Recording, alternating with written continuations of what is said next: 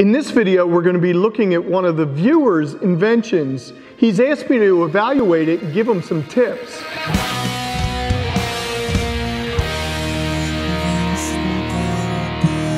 It's the story of my life that just when I start posting lots of videos, Google goes ahead and breaks YouTube. When I first came up with the idea for this show, which originally was supposed to be a TV show, by the way, the concept was that we were going to actually pull ideas from people's heads and get them to really think about how to turn them into a real tangible product. And I think these last few videos have been doing a good job of helping you guys do that. Let me know what you think. I'm really excited about this because one of the viewers has asked me to review their invention. You and me, Miles, we're trying to make you a product that you can sell. It's called the rodless reel. If you remember back in the 70s, most of you are actually too young to remember this, but if you remember back in the 70s, Ron Popeil had a little fishing rod that he advertised on TV, and that's what this reminds me of. So it's really cool. Let's look at the Ron Popeil video. It's the fishing invention of the century, Popeil's Pocket Fisherman, compact enough to fit glove compartment or your pocket. It's rod, reel, line, bobber, hook, the whole thing. Just flip up nylon rod and you can cast like a pro anywhere. Expert or amateur will love Pocket Fisherman. And does it catch fish? Can you think of a more exciting gift for Junior or Dad at just $19.95?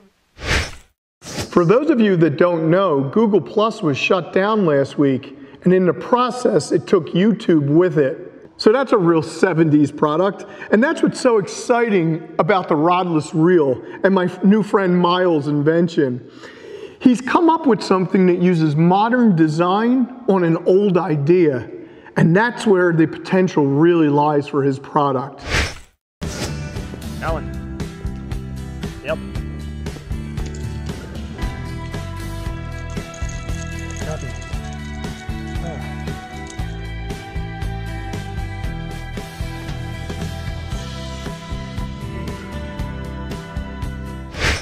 I've talked about this in a lot of previous videos, but we're going to pick on him. So my first suggestion is, he's got it listed on his website for $129. The problem is he's showing 3D renderings, and you can tell that it's plastic, and I'm not so sure that a product like that is going to demand a $129 purchase price, but I could be wrong. And I have suggested to Miles that he starts thinking about a Kickstarter campaign. If he posts a plastic version of it on Kickstarter and it doesn't sell at $129, then he knows he has to either lower his price or improve the quality. A word about Kickstarter and working prototypes. If you look at the rodless reel, it's obvious that Miles has done his homework and he's already to the point where he's ready to build a working prototype. He even has one he's using in the video. I wish he had showed us it a little closer. A weird thing's been happening on this channel. I'm getting less views, but a lot more people commenting, asking me questions, and engaging in the videos. It's a very strange thing to see. I really appreciate it, so please leave lots of comments below. So once Miles has his product that looks finished, he's going to have a plastic product that you see in fishing tackle stores and places like that. And I do imagine he could sell them in mass quantities to the big fishing stores and sporting goods stores around the country and even the world. So Miles, if you want to do that, I think you can. It's just that $129 may be a problem.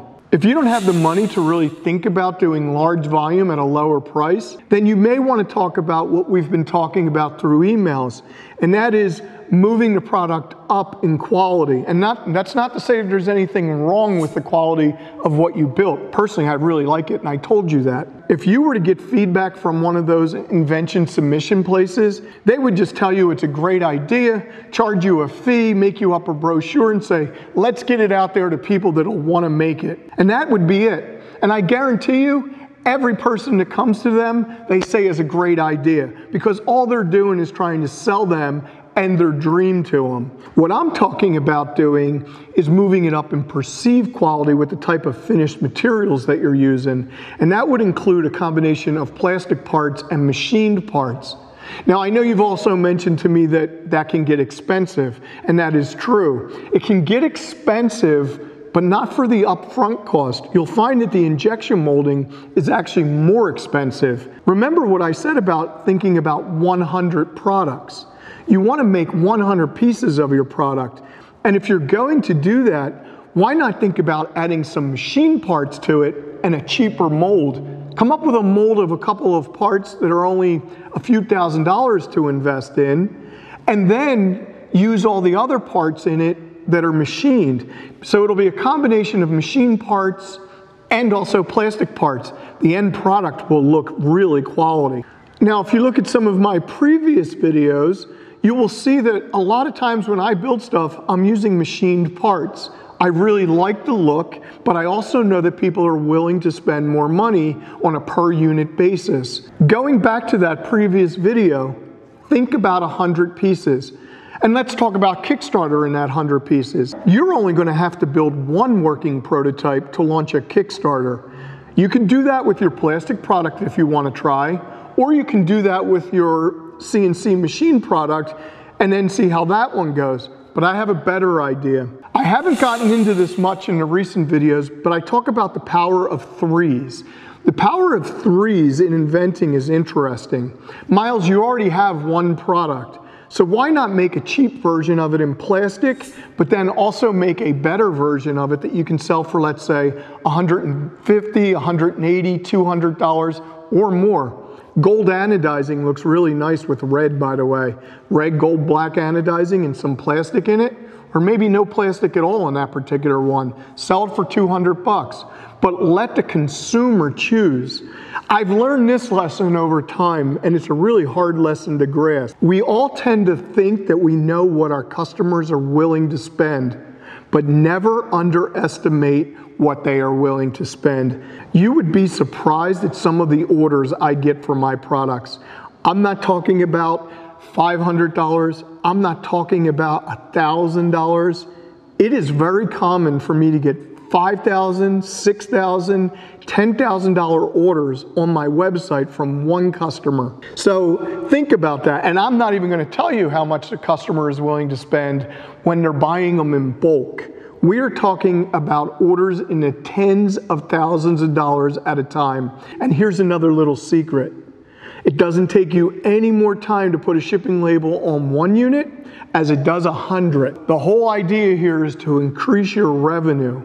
So give the customer multiple options, not just one product in Kickstarter, not just one product on your website. Take that same product and make multiple versions of it. It might be something as simple as adding a couple of extra cavities into your mold, and then you'll have different pieces that you can put together to make different products. I have a feeling you haven't thought about that, and neither has anybody else on this channel. This is a trick that I've used for years, and I'm surprised other people don't do it too. You could design and put all your time and effort into one product, software for me for electronics, the circuit board, but then I can change that board, switch the software around over a couple of days, maybe a little bit of the design, and I can reuse that same design over and over and over, slap a new injection molded case onto the same electronic board, and come up with different products constantly. Did it for years, and it was a very, very efficient way to take R&D and quickly make new products. So Miles, that's what I'm suggesting to you. Start thinking about how to take that product, make it look finished on the plastic version, and then come up with other versions that are the pro version or the artistic version or the, I don't know, special release. Maybe there's only 100 of them made that are really expensive. I used to be a fisherman. I used to have a boat here in California. I used to buy all kinds of rods and reels. So remember, fishing guys love really fancy looking rods, and they're willing to spend the money. Don't discount that. You will be surprised about the number of people that are willing to spend more. Miles, I love your product. I really do. I'm excited about this. I'm actually honored that you came to me and asked me for feedback.